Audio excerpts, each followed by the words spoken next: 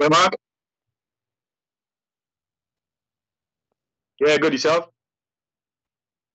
Yeah, loud and clear.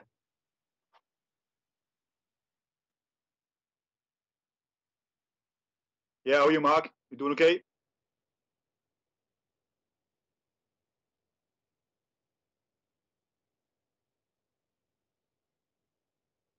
Yeah, okay, mate.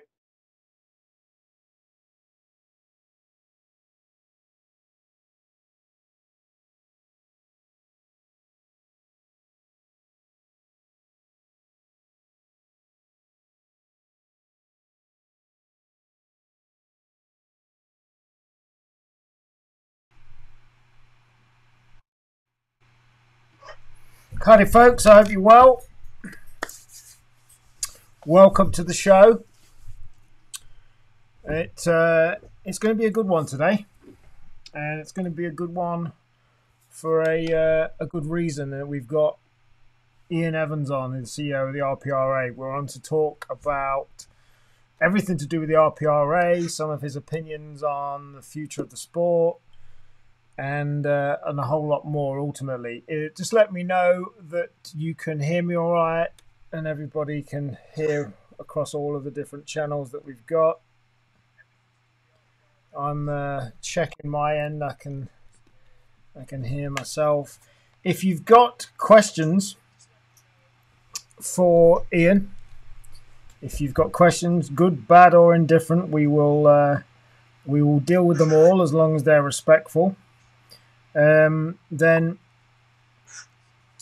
let us know. Fire them in, and we will just fire them into the comments, and then you can. I will ask Ian all questions that come in. Again, as long as they're respectful, they can be positive, they can be challenging, any of that good stuff. Please remember to share it. We've got 78 people watching at the moment across all the network. So share it if you think somebody may be interested. And again, don't share it too many times within the same groups. They don't like it. But again, if you know any groups that you think might be interested, please share it. And yeah, we'll get on. It promises to be a good one. Yes, let's have a quick look through before we get Ian on. I'll go through any specific questions.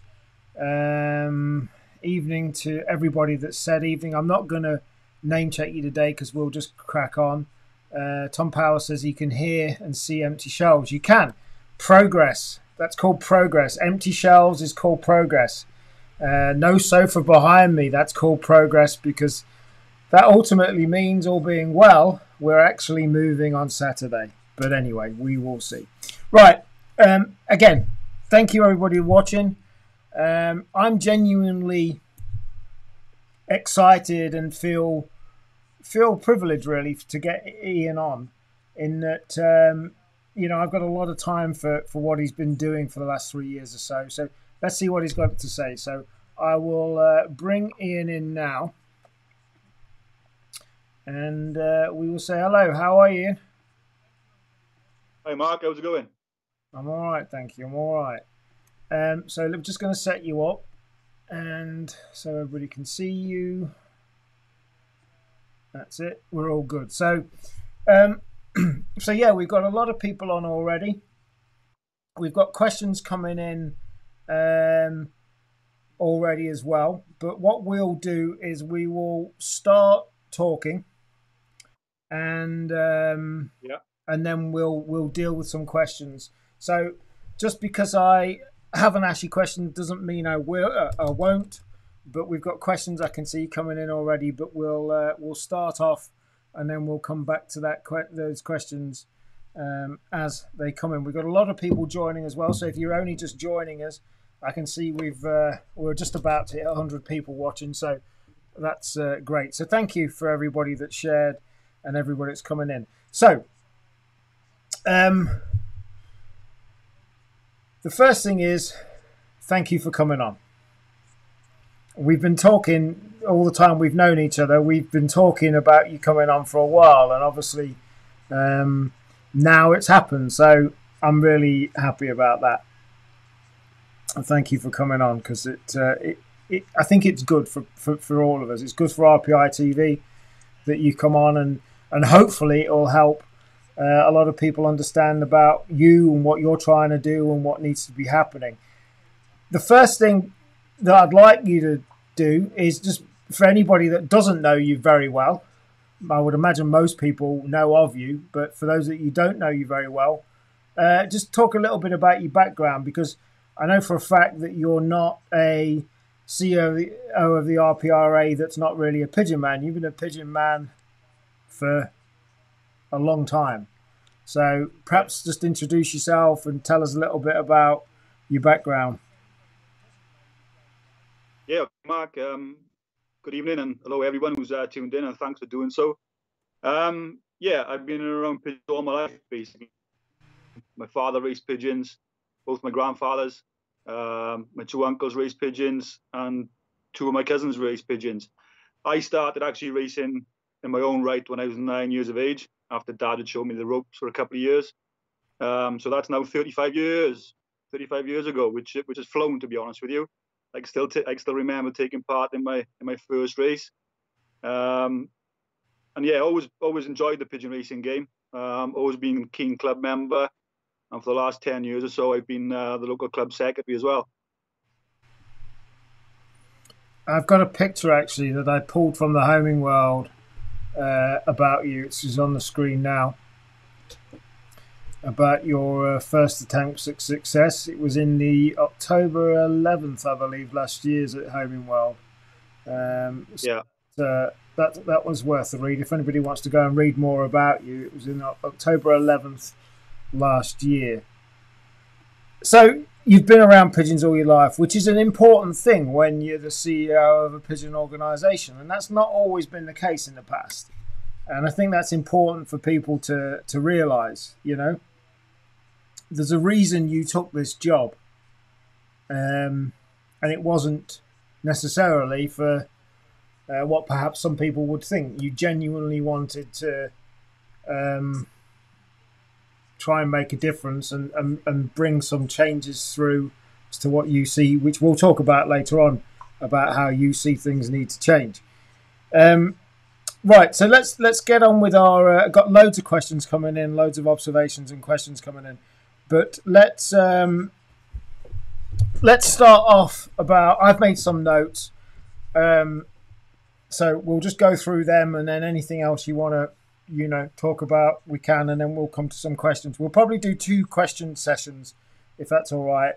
We'll go in about halfway, and then we'll go in about 3/4 way with questions, and see how it all goes. So the first thing to talk about is the Rule 139, one member, one vote. So yeah, talk to us about that and what your thoughts are, and everything, and the background to it as well. Yeah, I think it's very important, Mark, actually, Rule 139. And when I was interviewed for the job of general manager, as it was then at the RPRA, I was actually quite critical of the RPRA, because I feel that the RPRA doesn't really reflect the majority view of its members in terms of what they want. And when I took up post, one of the things that came about at the same time was the Hall report. There was a lot of recommendations in the Hall report in terms of how the association should change and develop. Most of it I totally agreed with, and to be honest with you, most of it I'd experienced in my previous job, and could see how the recommendations would move the sport forward and move the RPRA forward. I think the one member, one vote thing, where the motivations for that's come is about 18 months or so ago, I did a members consultation exercise.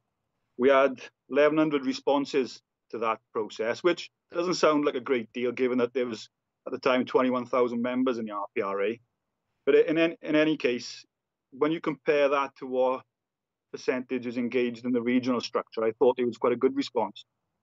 And what was alarming from my point of view was that the outcome of that consultation exercise showed that the membership really wanted to engage. And for example, the one member, one vote was posed as a question, and 85% came back in favour of that. And when you contrast that to the actual feeling that comes back from the regions, it actually flips it on its head, 85% of the game. And you see that right the way throughout the sport. So from my point of view, I think moving to a one member, one vote basis, rather than this kind of delegates process where the club has sent a delegate to the region, and obviously the regions select their delegates, which become the councillors on the RPRA council. I think when it comes to actually voting change and voting rules of the RPRA, I'm a firm believer that it should be done on a one member, one vote basis. And I truly believe that if we get that, we will see an association that is more representative of membership. Because the reality of it is at the moment that, you know, the idea is that the RPRA, in theory, is ran, it's its members, it's ran by its members. That's the theory.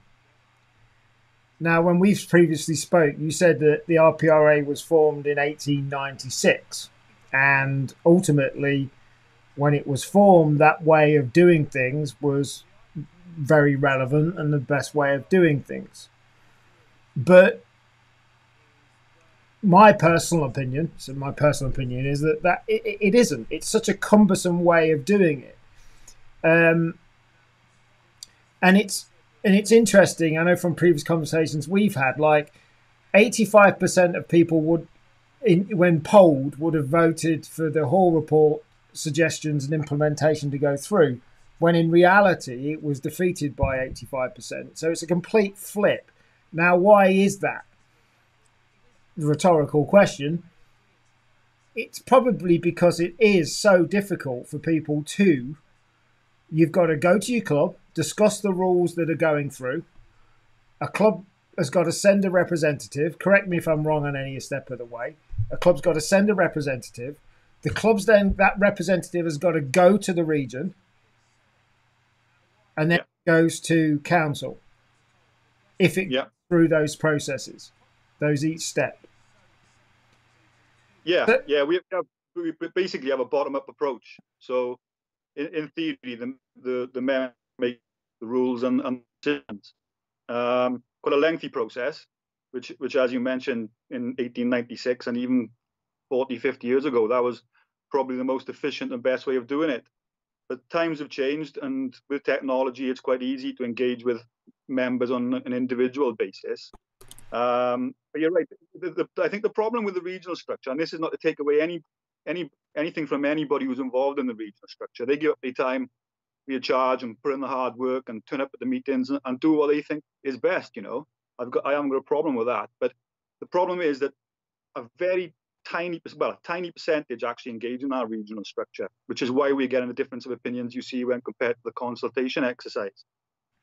What do you think that is? Do you think that's a practicality issue? Do you think it's an issue of, you know, you've actually got to go take, even if you could say it's a minimum an afternoon or a morning or whatever, you've got to go and take that out. Many times these regional meetings are at the weekends.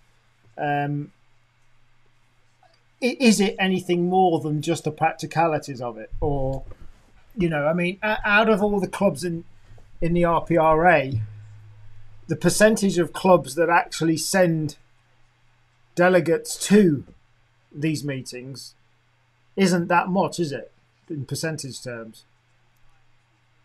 No, it's tiny. Well, I wouldn't like to say. I mean, each region differs, but you're looking at a tiny percentage. Again, if we come back to the consultation exercise, there was roughly 5% engaged.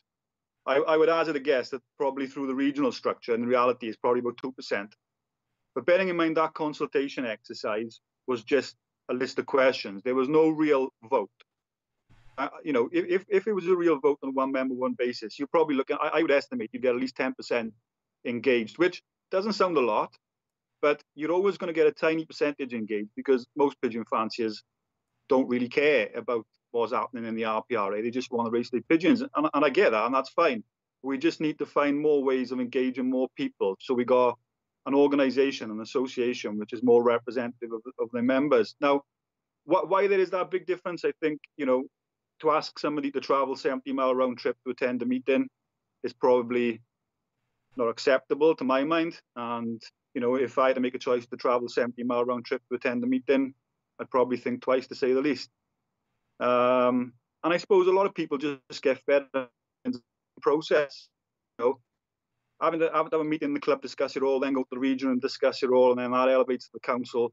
Why not just have a one member, one vote where people can think it through themselves, rationalise it, and vote online or on a paper-based voting system and send it in?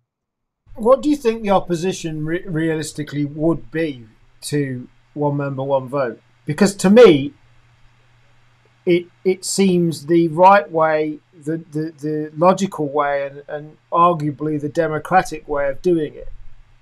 Because, you know, let's call it as it is. At this moment in time, the existing governing structure and the members up structure, the one member, one vote promotes members up. We're not taking away from that. We're just trying to streamline how it works. That's what you're talking about. But why do you think there would be an opposition to it? That's a really difficult question to answer, Mark. It's a question I've asked myself on numerous occasions. You know, why would there be opposition to it? I don't know. I mean, I could probably hazard a guess, but to be honest with you, I'm a bit concerned about putting those guesses out there because they may not be accurate, and I don't want to call into question anybody's motivation behind anything. I just think that, you know, we need to recognise, and I keep coming back to it, we need to recognise that we have a tiny percentage engaged in the process, and we need to look at ways of increasing that engagement numbers, really. To you know, if we can get a one member, one vote through, I'm sure we will see a lot of things change in terms of rules and the governance structure of the RPRA to perhaps move it where it needs to be, including some of the recommendations in the All report. Yeah. Well, so the reality of it is that there's the Rule 139 is going through. Now, we've got something else to talk about in regards to specific rules. But what I want to do on the show tonight is use the show to implore people to get involved, which we'll come back to in a while. There's another proposition coming in that's trying to come in about. There's a new club proposition. Do you want to talk about that a little bit? Yeah, again, since I've been in the role for the past, well, over 3 years now, there's hardly a week goes by where I don't get a phone call from somebody who's perhaps trying to join a club, is not a member of an RPRA club, is trying to just join his club to raise pigeons, and for whatever reason, he can't. It may be he falls in a dead zone, so he's not in any club's radius, which in itself is a difficult one to get over. Or it may be for other ungenuine reasons that perhaps they won't accept them. Sometimes it's down to the fact that the person is a successful fancier and people don't want them in the club, they don't want the competition. That's not always the case. Sometimes there obviously are genuine reasons behind those decisions. But I think at the moment we have, I think it's Rule 159, where, you know, obviously you apply to join a club and it's a majority vote of the members to accept you or not, which again, I accept, having been involved in pigeon racing 35 years, that's the right way to do it. It should be done on a majority vote. But we are seeing more and more instances where people are being, if you want, excluded from taking part in the sport they love. So there's a proposition there to try and help genuine pigeon fanciers get into clubs. So whereas at the moment they don't have to give a reason if you refuse membership, what we're saying is that with the proposition that perhaps, well, clubs should give a reason why the membership's been refused. And if that decision is considered a genuine reason, then obviously it's up to the person themselves to decide whether they appeal it. At the moment, there's no appeal process. If you member club, nothing at all. That's the decision, and you just get on with it and accept it. So what the proposition is trying to do is put in a place where the applicant will be given an opportunity to appeal to its region, and its region will then determine whether the reason given is a genuine reason, and those could be with the proposed rule change. We put together a bit of an appendix which lists. It's not an exhaustive list. It can be added to. You know, so if somebody's a defaulter, for example, if they're already a member of another RPRA club, then obviously they'd be genuine reasons to refuse membership. But what we can't do as an association, as a sport, is have hundreds of people out there who can't race pigeons simply because they can't get into a club. I think that has to change. And through that consultation exercise, I made a few notes earlier. When we put that consultation exercise, I was quite surprised, actually, because I asked the question, should clubs be able to refuse membership? Just a straightforward question, no caveats like I've just described over genuine or non-genuine reasons. And 60% came back and said that they shouldn't be able to refuse membership. Now, given my own experience in pigeon franchise, I don't think it should be a simple case to say you can't refuse them. We need to safeguard clubs against some people who would be detrimental to the club, without going into detail. And the proposition has tried to account for all those scenarios. It's not perfect, but it depends what the members define as detrimental, because I know what you meant, but if a club classes a new flyer coming into the club as detrimental because said new flyer is going to beat them every single week, week in, week out, that should not be allowed to be viewed as detrimental. There's an inherent... Shall I read out? Yeah. Shall I read it out? Basically, the accompanying appendix to the rule says the following reasons should not be considered justifiable. Any reason linked to the member's ability to race pigeons successfully or otherwise. I mean, that's quite simple, isn't it? It is. It's not about doing away with competition. Your ability to race pigeons successfully or otherwise, you might not be the best fancier in the world, and people might not want you in the club. But that shouldn't be a reason to refuse your membership. You know, we should be encouraging competition, shouldn't we? That's the only way to get better. Get it, the mentality of it. It's like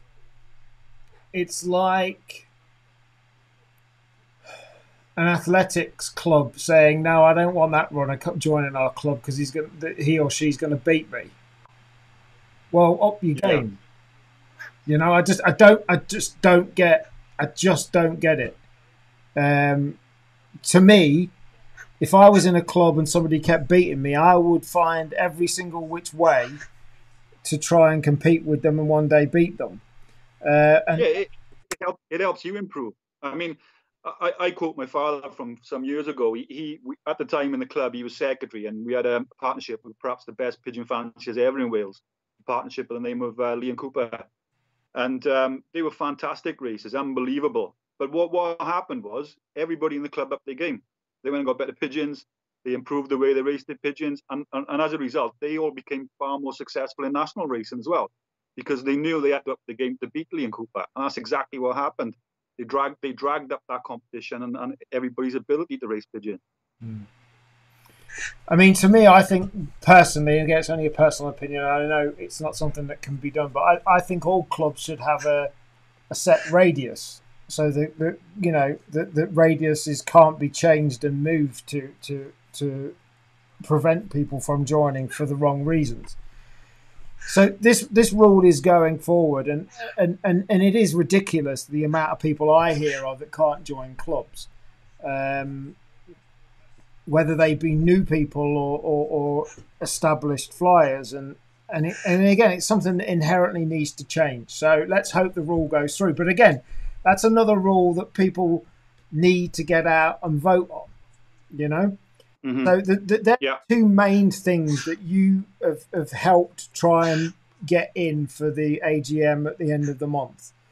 The one member, one vote, which to me, again, I don't see any reason why people wouldn't want that. It's like, for me at the moment, I'm not a member of a club. I'm not going to be a member of a club. And so in theory, I have no voice, although I'm a member of the RPRA. Yeah. And there's countless people like yourself out there, and that should never be. You're a member. You should have a say in how the association is governed and how the sport develops. Yeah, I mean, I didn't want it to be specifically to me, but if you're a member of the RPRA and you're not a member of a club, you don't really have a great deal of input. And it's perhaps some people like myself and others that should be able to have that input, because they're not perhaps stuck in the local club scene. You know, we need outside thinkers into this whole thing. It's like the Hall report. the whole report was quite a radical report, really. And I know you agreed with a lot. You didn't agree with some of it, and that was being introduced, I think, when you joined. But for the whole report to be rejected, again, I just don't get it. It's not like they had to accept everything it said, but it was just rejected, wasn't it? Yeah, it was, Mark. But I think what we need to say here is that ultimately it was rejected by the members. And I know that sounds harsh, and a lot of people are going to probably take a little bit of offence to that statement. But the fact is, it's correct, because when I took the role, when I was interviewed for the role, I knew the whole report was being undertaken. It wasn't finalised at the time, but I was lucky enough to know the kind of things that perhaps come in through the whole report, and that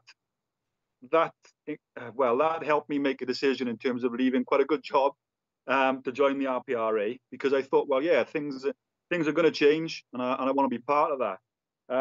But again, coming back to it, I spent, I think it was a week rewriting the rule book, which is a task in itself. If you've ever looked at the RPRA rule book, to implement those suggested changes contained within the all report. The then president and vice presidents came to the Readings and helped with that process. And that was obviously distributed to the regions. It was published in the British Roman World, etc. What propositions were forward to the, and in theory, again, that goes out to the membership to vote through the regional structure, which we've obviously discussed in a lot of detail, the merits and the pitfalls associated with that. But ultimately, it came back, and it was the membership who resoundingly voted down all the propositions, apart from the ones that concentrated on the change of my job title, which in essence means nothing. Wow. So part of the reason for coming on, obviously, is to try and encourage people just to engage in that regional structure, even if it's just for this one AGM, to try and change the existing rules to enable them to have a more of a say in the future through the one member, one vote. I mean, that's why you wanted to come on. You wanted to put the case that people should engage for the purposes of what we've just been talking about for the last 20 minutes or so. If people watching this want to see a one member, one vote, and to see some new club proposition changes be accepted, those people need to get out and engage with their clubs and their regions. It's as simple as that. Without that, this is not going to change. And I know from speaking to you before, and you've said it now, you feel that the one member, one vote proposal in particular is instrumental to any worthy change that's going to happen in the sport. Yeah, I think it'll be the catalyst to change. I think I was looking for the catalyst. Yeah, I think it will be the catalyst to change the way the association is governed in the future. I mean, again, what I'd like to see, and I know there's been a small bit of opposition to this, but what I like to see, which was one of the prominent recommendations in the whole report, would be to move away from a council kind of process to an executive committee of, say, 5 or 6 people who were empowered to actually run the sport, to make decisions when the decisions need to be made, to take opportunities when they arise, and react to threats when they arise, which is a lot of threats out there to pigeon racing at the moment.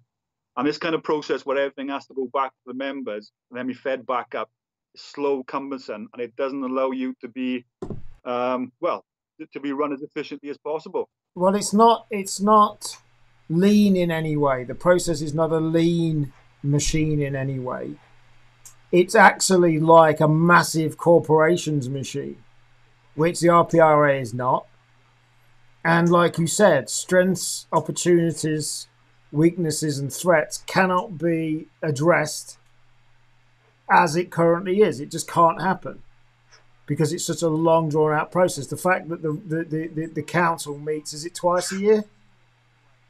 Twice a year. And again, I want to put this out there. This isn't a criticism of the council as individuals, because I sincerely mean this. I've got to know a lot of them over the last 3 years, and 95% of them are there for the right reasons and want to see progress. It's the kind of process that's holding it all back. Some might argue that they are part of the problem. I don't quite see it as that. I think people just need to get out there and register their votes in the current governance structure, however cumbersome that might be, in order to facilitate that change in the future. Because got to do it now. It can't happen unless you engage in this long process to make it happen. And again, like you said, and I'll reiterate, this is not against any one individual or anything, but I will say that 22 people representing a council cannot be an efficient way, especially when they only meet twice a year. It cannot facilitate change, and it can't facilitate change as quickly as the sport needs. I mean, at the moment, there's 22 people on that council. Like you said, it needs to be 5 or 6 as a director board structure type thing, and it needs to be a whole streamlined process. It just has to be. Yeah. And more importantly, Mark, you know, in addition to the executive committee need to be empowered through rule change to be able to make decisions on behalf of the membership. Last thing, I mean, some people, I've seen some people write that I should be able to make all the decisions. Well, I don't agree with that. This shouldn't be a dictatorship. I don't know all the answers to everything. Well, you wouldn't want that responsibility either. And I don't think an employee is the right person to make all the decisions, because if they're making decisions for the wrong reasons, it's a bit more difficult to get rid of an employee than it is an elected representative on the executive board. So the way I see it, obviously I should be involved in that governance structure to a large degree, but accountable to this executive committee who are put there by the membership.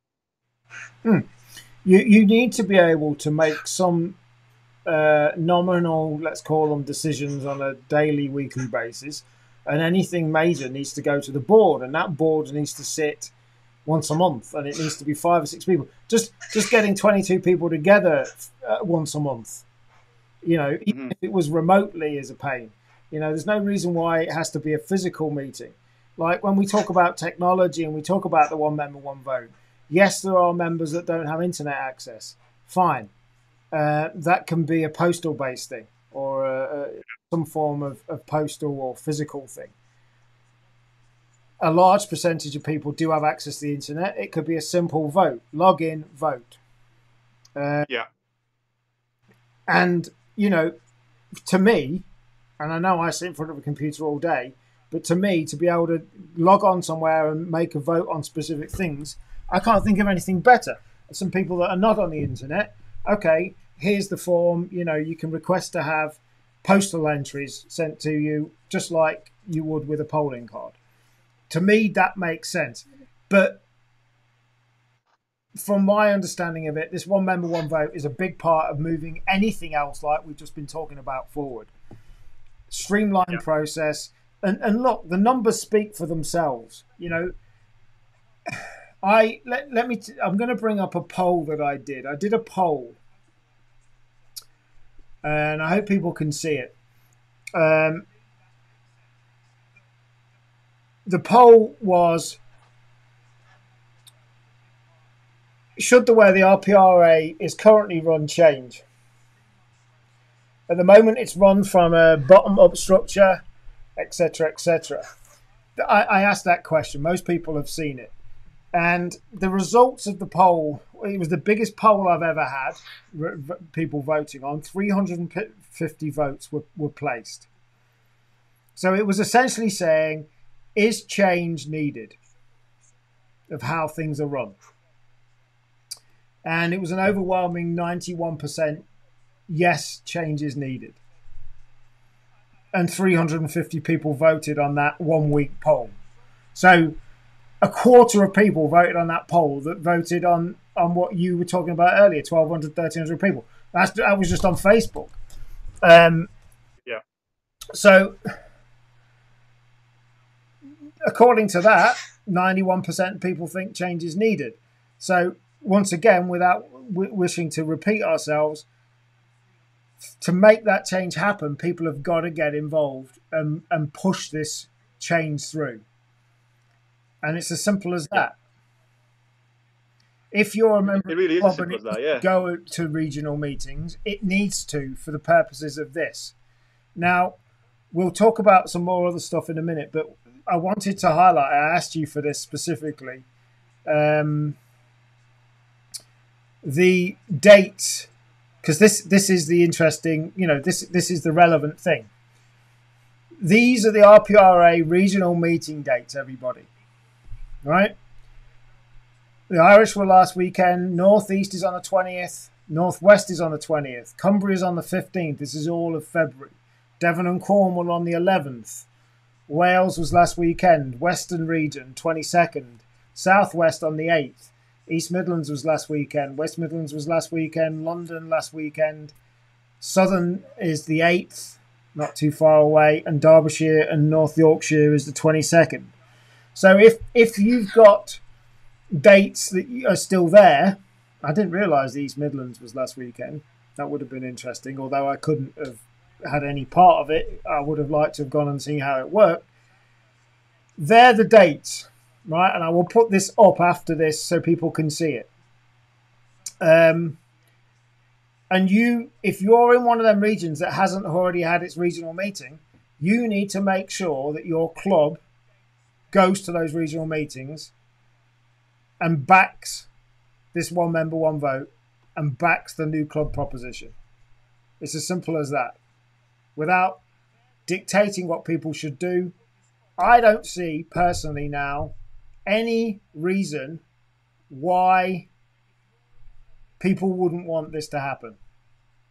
Why would you not want one member, one vote? Why would you not want clubs to allow people in without a very good reason? So that's that part of it over. We'll move on to other areas. Again, still talking about very relevant things, but let's go through a bunch of comments and observations and questions and what have you.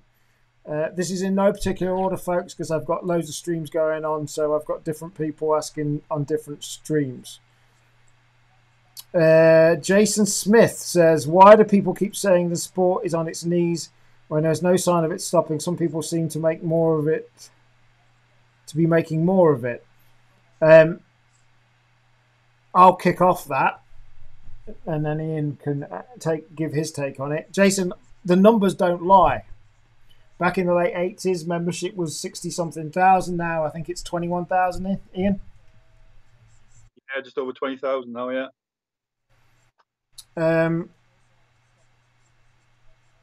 Yeah, so I think that answers it all. Russell Bradford says, supposing the council vote not to endorse the RPRA's insurance package, will that jeopardise the insurance package going forward beyond the March 1st, 2020 renewal date? There's a simple answer to that, yes.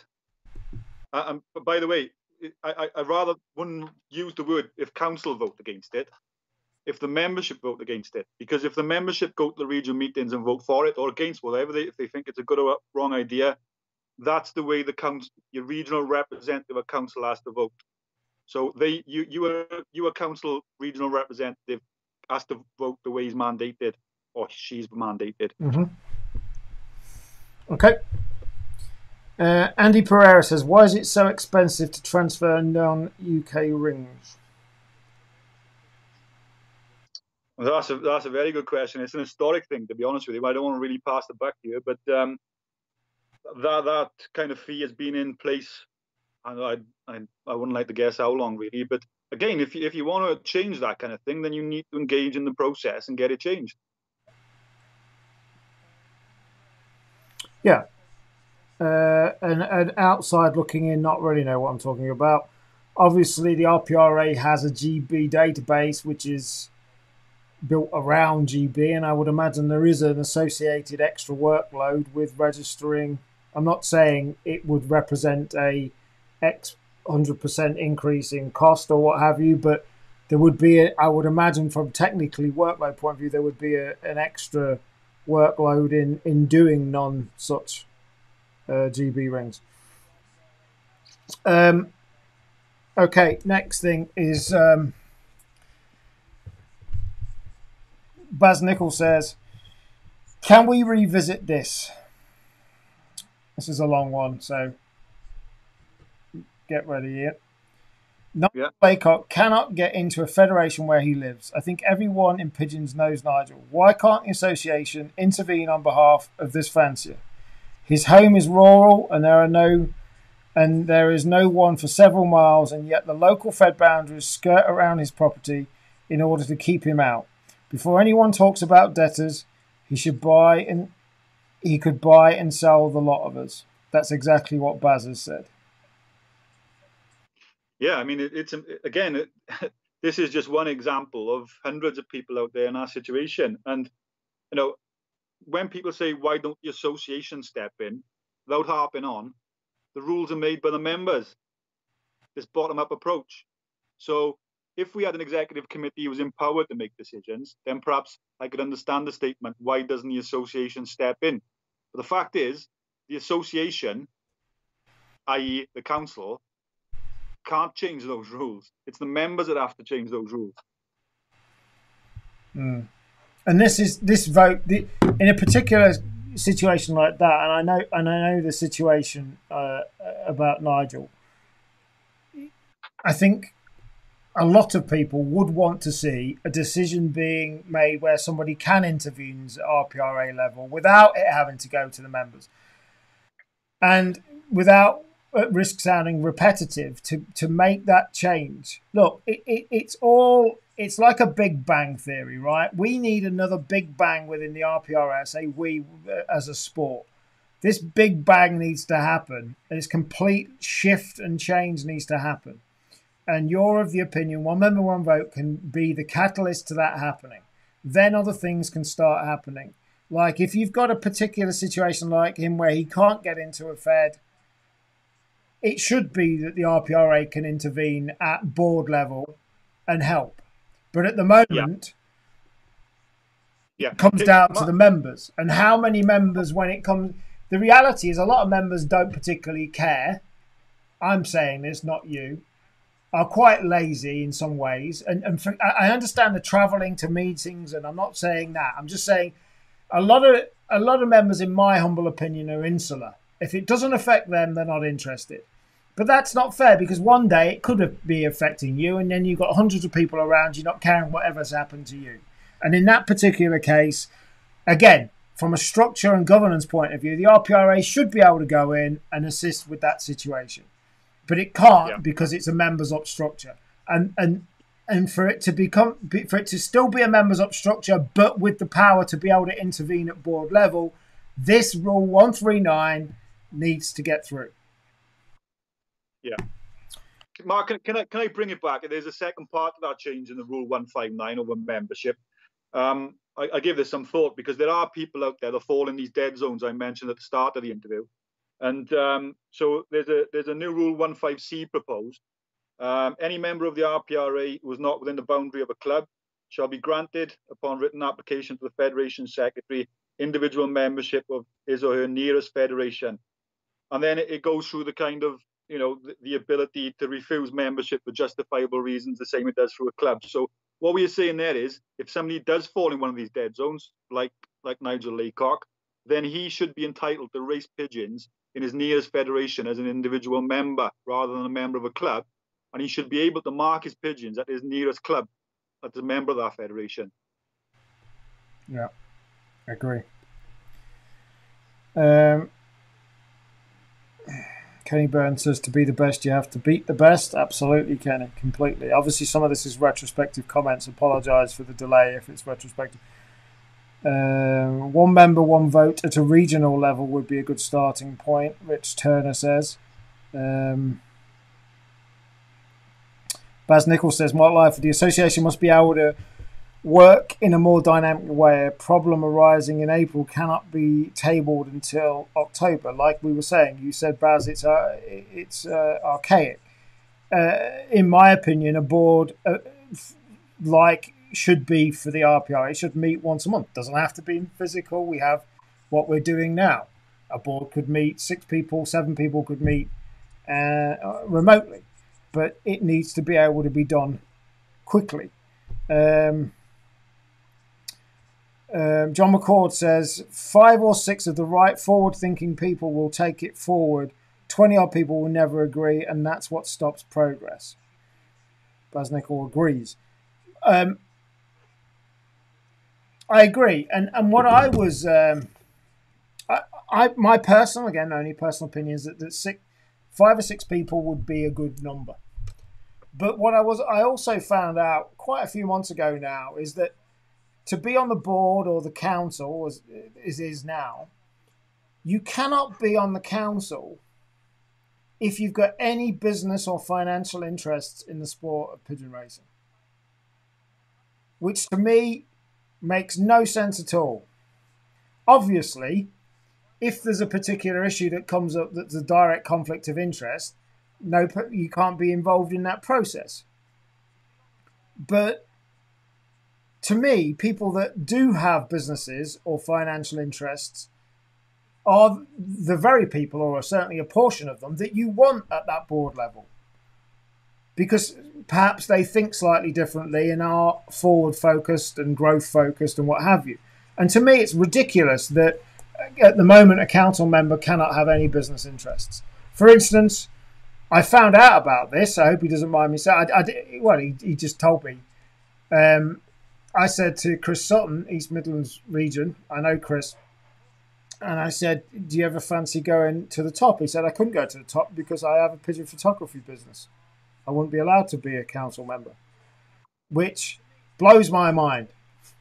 You know, that's so counterintuitive to what the kind of people you need at the top, in my opinion, anyway.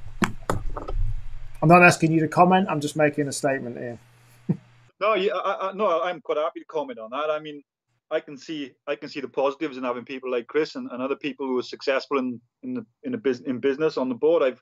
I've got no objection to that personally whatsoever. I mean, that's all that's needed is a kind of code of conduct over a conflict of interest. When a conflict of interest, you've got a document there which clearly describes what should and shouldn't happen.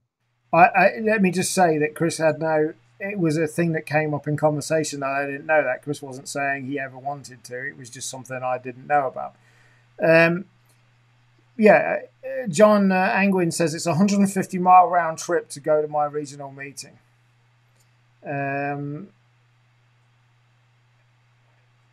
Baz Nicol says it's now in the public forum how MPs vote. This is not past the threat, naming and shaming a great stick, so why not publish which clubs voted these progressive notions down? That was Baz's comment.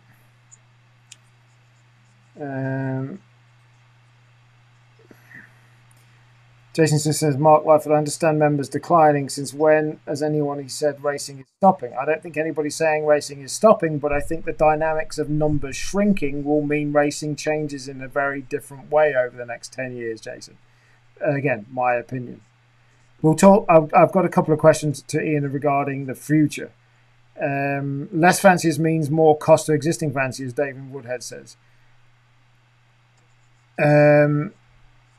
Rich Turner says, I'm on Derbyshire and South Yorkshire region. I'm losing the will to keep on the regional committee, as to change anything is nearly impossible to change due to the way the rules are structured.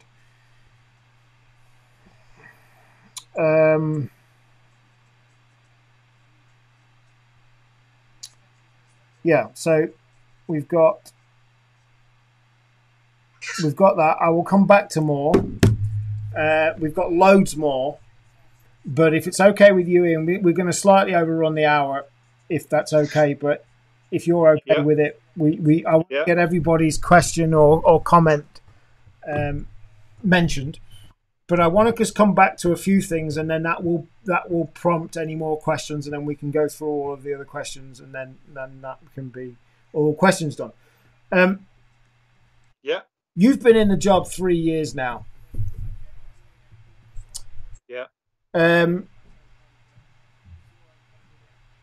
I couldn't do your job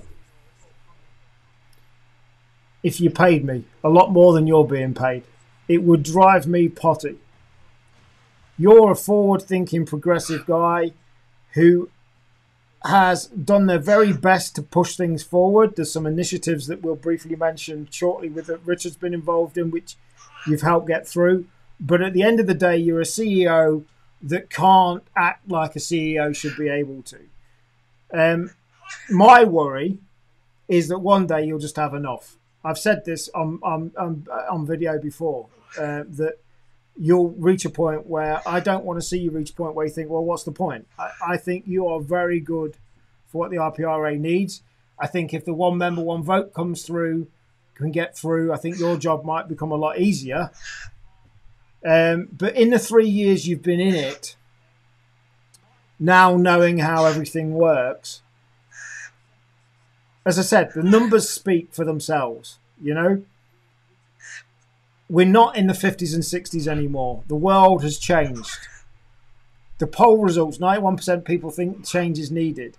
Yes, we've got to engage in this structure and the way things are done at the moment. But based on the last 3 years of you doing the job, what is your take on the future? That's a very good question. I think unless we do change things, there isn't going to be a future for very long. That sounds very pessimistic and very gloomy, but I'd like to think we have started to put things in progress to try and change in terms of trying to encourage participation, which isn't, you know, at the moment it isn't generating thousands of people coming into the sport, but people must appreciate where we've started from. We've started from ground zero, and we slowly, through Richard's enthusiasm and you know, his ability to engage with people, starting to grow numbers amongst young children. Slowly but surely, we are growing those numbers, and Richard's starting to turn his attention to adults. But I think I'll come back to it. I think the problem's not just about bringing new members in; it's about membership retention as well. So we have issues over, again, people not being able to race pigeons, not getting into clubs. We should be doing everything to try and retain those members. We have issues with losses and health and things like that, and that's something we, as an association, should be looking to help with. And we are looking at a project with a few vets and DEFRA in terms of, you know, really analysing what's going on with these pigeons, where people have a problem where, you know, 40% of the pigeons are just dropping dead off a perch, and the RPRA has put some funding through that, and we're hoping to announce that now in March. We're just putting the meat on the bones in terms of how that will work.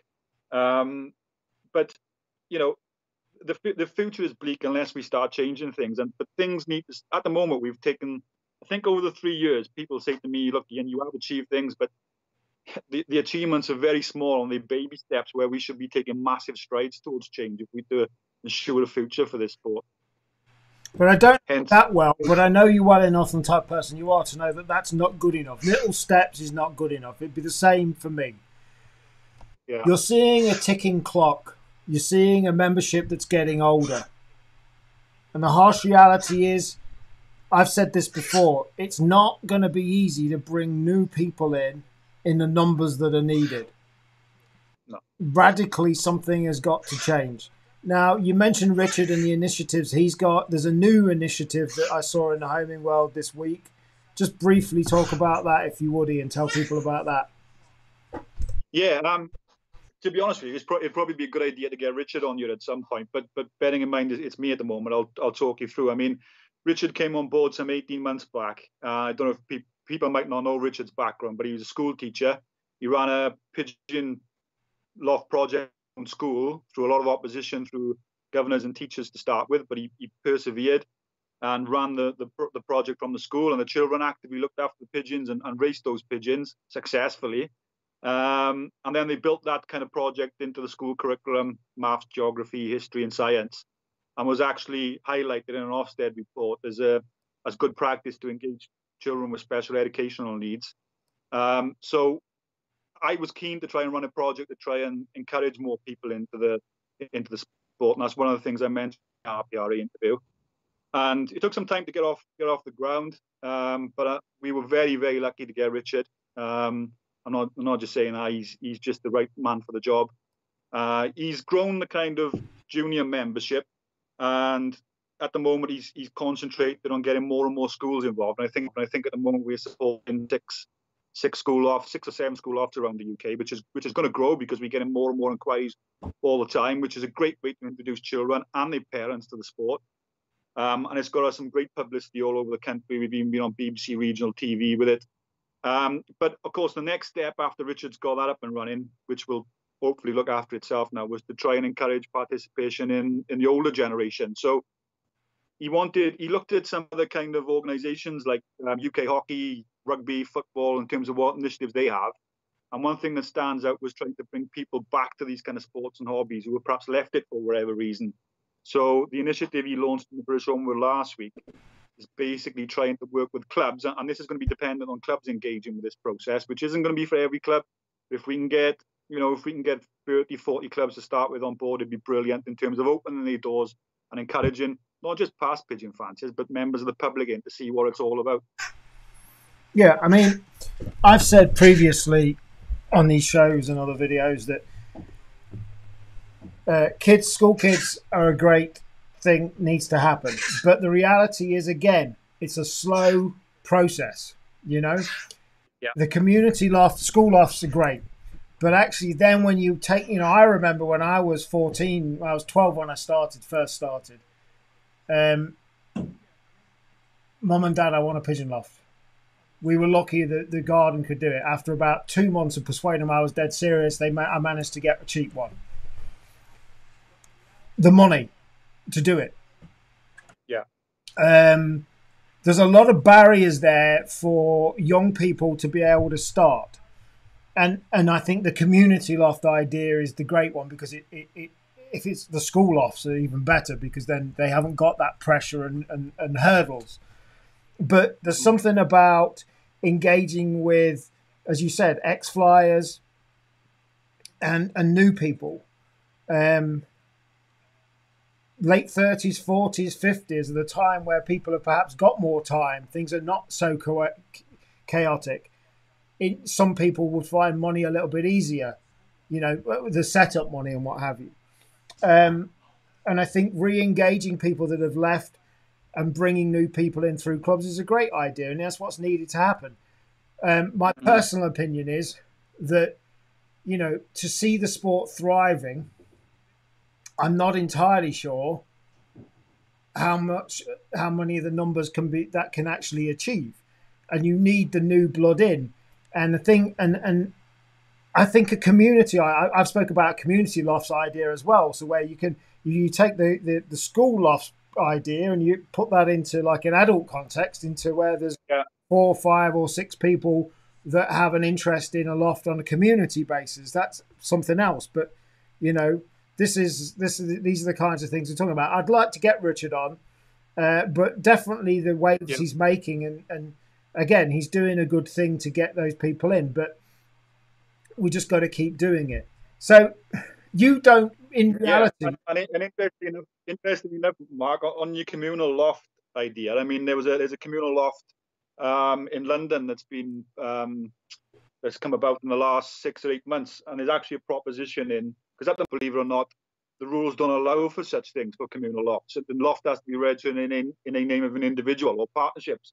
So there's a proposition in to amend Rule 16, which will allow communal lofts to be members in their own right of the RPRA. So yeah, you're right. I mean, it's a great way of engaging people.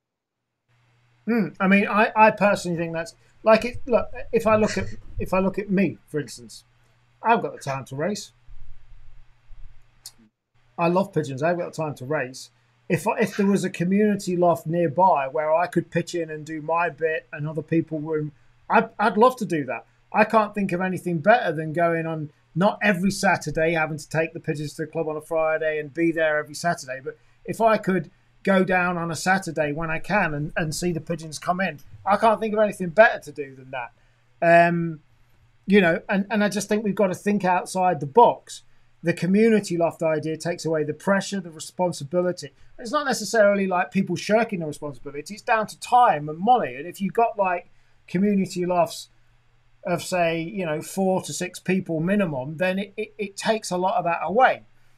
My extension of that is that actually You then have community lofts where people can own their own pigeons and they're competing against each other internally within the loft. There's all kinds of, you could have community lofts which actually become clubs that actually race with the feds. There's all kinds of things. This is the kind of, in my humble opinion, things that needs to be brought in. Because you've got to address that key thing. And the key thing is time and money. People have got a lot less of it in general. Majority of people have got a lot less, definitely got a lot less time. And a lot of people have got less money, disposable money, that they used to have 30, 40, 50 years ago. Yeah, I think time is probably the biggest barrier as opposed to money itself.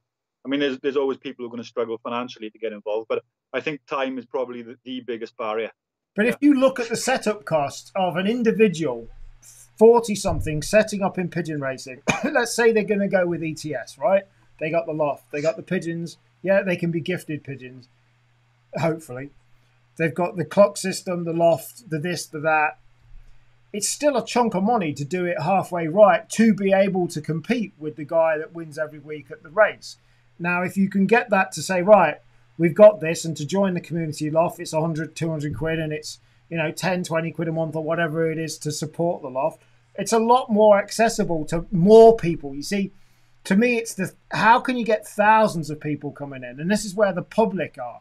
How can you get the public interested in pigeon racing? I mean, what you're talking about is to a certain degree replicating what they've done in horse racing 20, 30 years ago with syndicates of owning a horse. It's the same kind of principle, isn't it? Exactly.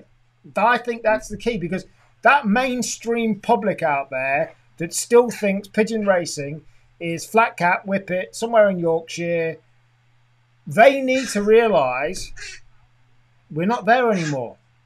It is actually a serious thing. It's not where it was. Some people don't like the fact that it's not where it was 34 years ago, but that's where we're at. It blew my mind in China. Yeah. I'm a broad-minded guy. I can think big and all that. It still blew my mind going to China in November. What fuels the Chinese sport and the growth of the sport? The harsh reality is gambling fuels it. And one of the other things, if you look at the growth numbers of some of the Eastern European countries, Romania, I was in Romania, my partner's Romanian, and we did some loft visits there. Poland and Romania are growing in numbers.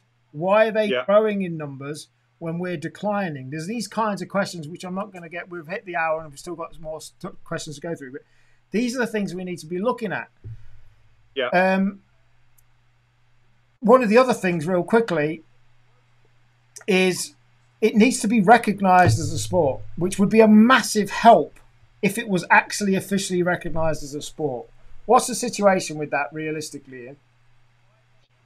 Well, I mean, that's something the RPRA has been trying to achieve for a number of years, but recently, with the formation of the all-party parliamentary group, so we've now got a voice in Parliament with a number of cross-party MPs supporting pigeon racing from Conservative and Labour MPs and members from other parties.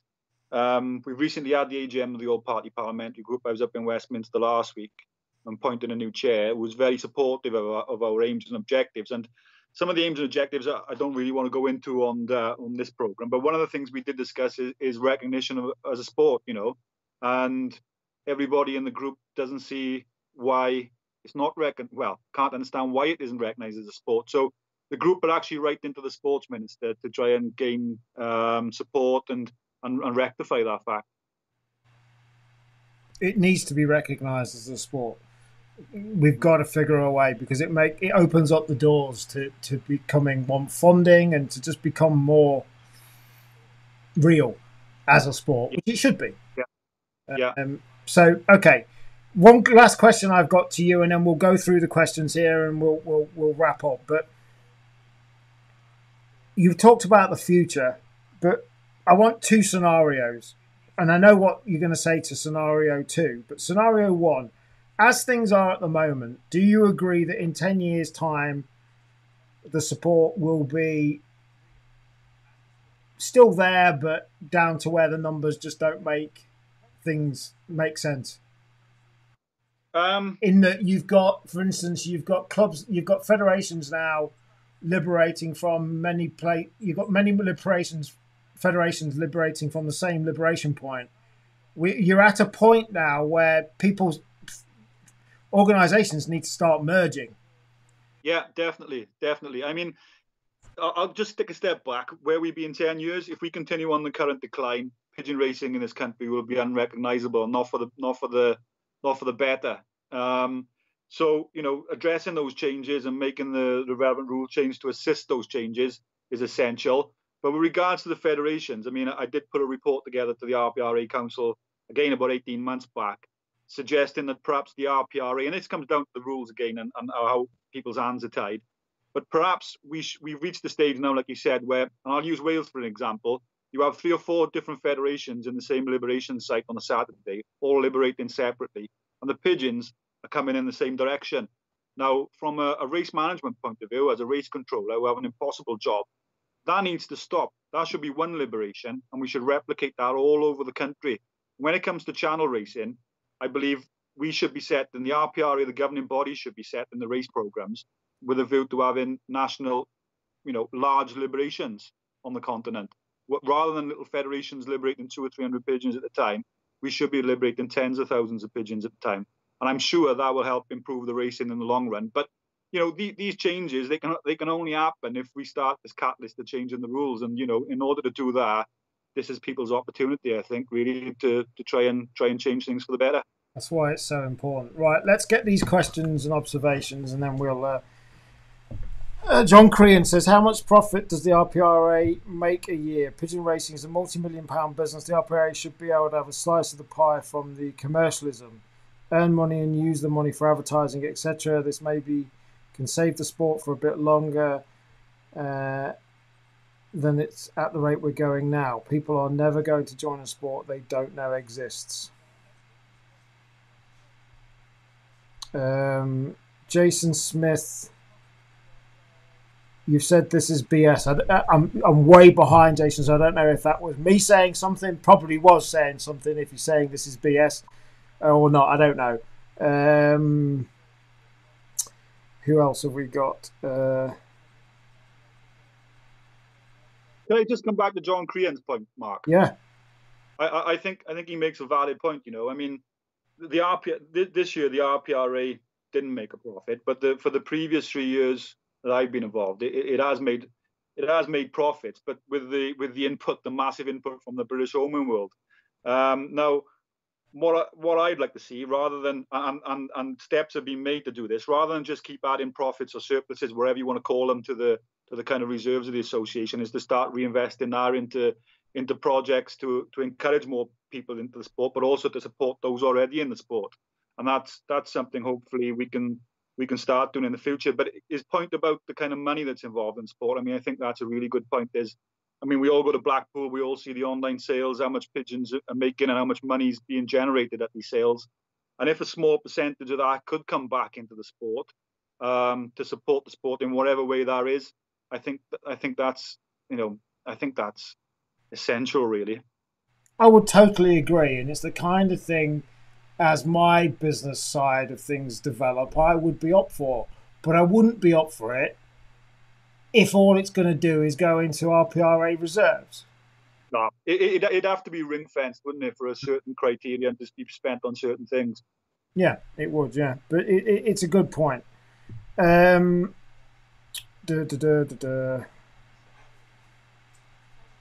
McCord says, why is all the money given away to charity from Blackpool? Should a lot of it not go back into the sport? It's relevant to... Things have started to change there, because they have contributed to the court case against the peregrine nesting sites, and they've also contributed to Richard's project and funded some school lofts. But I mean, I think people need to recognise, and to be quite honest with you, it's something I didn't recognise before I took up the post of the RPRA, because I was perhaps of a similar mind to John. Why isn't that money being reinvested back into sport? But I think we have to appreciate of where the Blackpool show started and who started it. It was a group of volunteers who still run the show today. People think the RPRA run the show. We support the show, and staff at the Reading support the show. and we get a lot from that in terms of good publicity. But essentially, the show is run by a committee of people, a committee of volunteers whose core aim of setting the show up 48 years ago was to raise money for charitable purposes. Okay. Sean Haig says, has there been a new race point approved at Bedhampton? Not yet. No, it's something we're looking into, though. Okay. Right, let's catch up with some more, and we've got lots.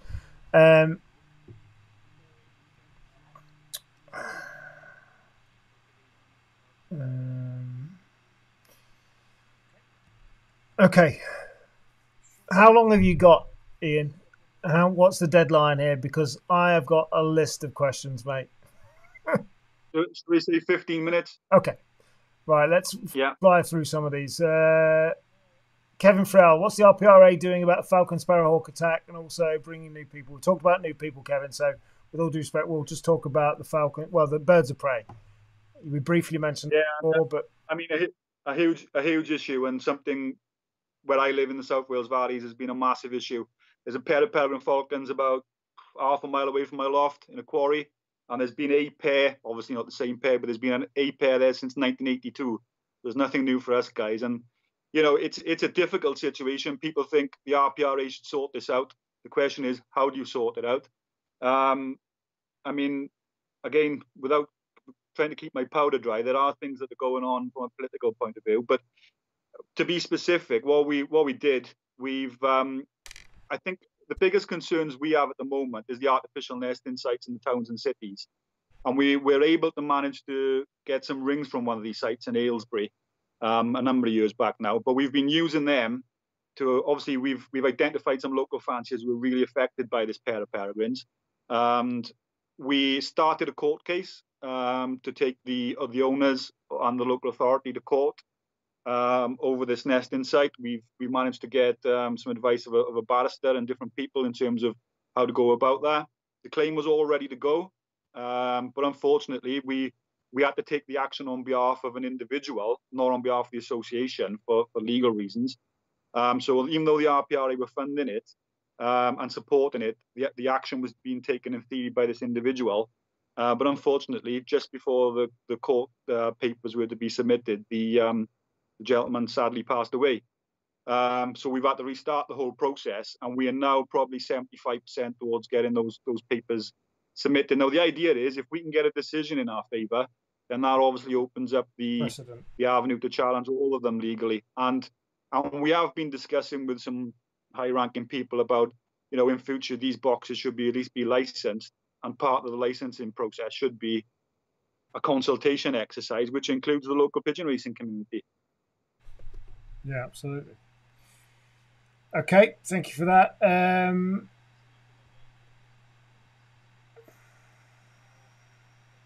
Anthony Bracker says, what in Ian's opinion does he think needs to change to modernise the sport and attract the younger generation? That's probably a whole other show. Yeah, it probably is, but I think we've started steps to address that. Richard's project is, you know, I mean, I don't know if you've spoken to Richard, Mark, but he's definitely the right person for the job, and he's taken steps to try and address encouraging people in there. But I think in terms of how, as a sport, we need to change, I think you're right. That's probably a whole new different show and something you need to get Richard on and concentrate on.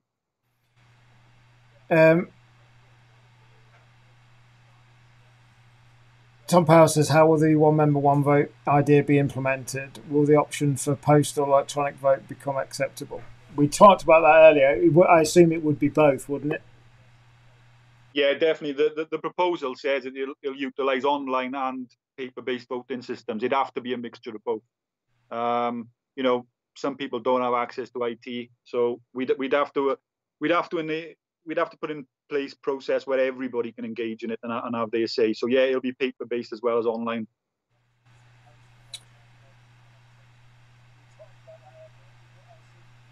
There are so many questions. There's no way I can get through them all, mate, in the time we've got. It's it's I'm seeing tens and tens of comments and questions, and there's no way I can get through them. So I apologise to everybody. Somebody did say, Paul Littlewood said, need Ian on again as there are too many things to discuss. And I probably would agree with that if you're up for it at another time, because definitely. Yeah. What I will do is I will go through all of the comments and the questions that people have asked, and I will save them. So you guys will be at the top of the list next time Ian comes on. I will make sure that you're at the very top of the list of the questions that you've asked. It's need to be recognised as a sport. Too many merchants milking the sport dry and putting nothing back in. Comment. There's lots. And I apologise to everybody that's made them. I know I said I would read them all out, but it's 9:15 and I cannot go through all of these. We would be here another hour. So yeah, and Kevin Farrell says it'd probably be about a week's long video. I would say in closing, you've got an important time coming up, people watching this. Like we've said before, Ian said, you need to get your club involved, get your region involved, and get this vote through. The one member, one vote, Rule 139 is critical to the progress, in my humble opinion, I think Ian agrees, of this sport moving forward. And it isn't a case of, oh, we've got 10 years. It's a case of things need to start being implemented this year. No messing around. Within 5 years, massive changes have got to happen for this to turn around, because it's a dismal, bleak picture, as pigeon racing currently is. A lot of people know my opinions on one-off racing, stuff we haven't got time to talk about tonight. But change has got to happen, and that change involves this one member, one vote being a big part of it. I will say that, my goal is to promote the sport worldwide. My goal is to bring as many people in as possible to be interested about it. That's not necessarily to start keeping pigeons, but at least have an interest, because that sparks people to be able to want to keep them out. We talked about my 3-phase plan last week. My offer still stands to the RPRA and any organisation anywhere in the world that if they want it, I will help in any way I can without getting involved in the governing structure. I'll help in the for free in any way, shape or form with the skills that I've got. And I would personally want to say thank you, Ian, one, for coming on and sharing and talking to everybody, but also for being here 3 years, because it's a job I couldn't do. And I appreciate, and I speak for a lot of people on here. You've got a lot of fans on here of you and what you're trying to do, and it's great. And I really hope the one member, one vote can get through, because I think that will then free you up to be able to really then do what you've been wanting to do for probably since you started. Yeah. Yeah. And thank you, Mark. Thanks for giving me the time to come on, and thanks to everybody who took the time to listen. I know it's been a long time, but some hour and 20 minutes, but yeah, it's been really enjoyable. Thank you. No, thank you, and let's definitely do it again. I would definitely like to get Richard on and talk about some of the stuff he's doing. I would like to come back on, you to come back on and talk. And like I said, my promise to everybody that's made comments, I think Ian Gill sums up. This is one of the last comments that's just come in. Fair play to Ian for sticking his head above the parapet. And I think that's what I feel as well. You're prepared to engage, come in, answer questions, and talk to people, and that's a big thing. So I will save all the questions that weren't answered. I will go through them and save them, and we will have them next time Ian comes on. And thank you very much, Ian. Thanks a lot. No, Mark. Thank you. Cheers. All the best. Bye. Bye. Bye. I would say, folks, that please go and get involved. Let's get this one member, one vote through. It needs to happen. And I'll say, and I haven't spoke to Ian about this or anything, but with how hard Ian's job is,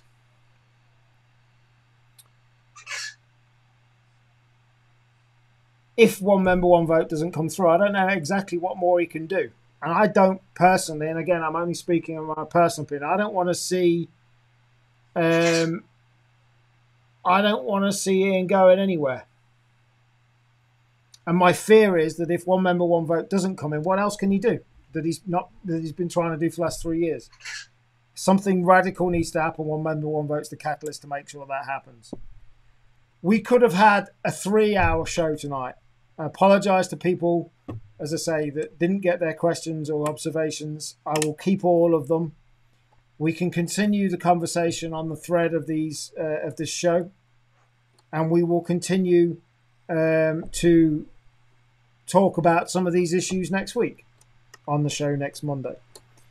Thank you everybody for watching. All being well, you will see a new background. You will see a new place that I will be doing the show from next week. Hopefully, all being well, I will have moved successfully. Again, thank you for watching everybody. I will keep all of these, and I'll keep all the comments, and thank you to everybody that's watching. We've still over 100 people watching, which is really good. Thanks again, everybody, and catch you next week.